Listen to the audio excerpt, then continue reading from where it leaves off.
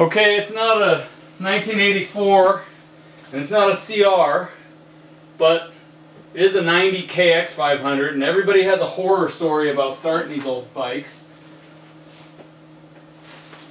I don't think they're that bad.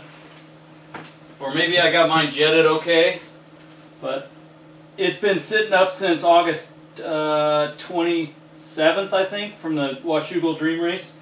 So I like to turn the gas on, pull up the choke. This is a stock carb on this one, stock pipe, just jetted in on some race gas. I kick it through, you know, a couple times.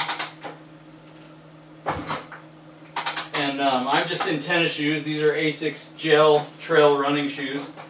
I find top dead center, make sure I'm right there, and then just give it a good kick.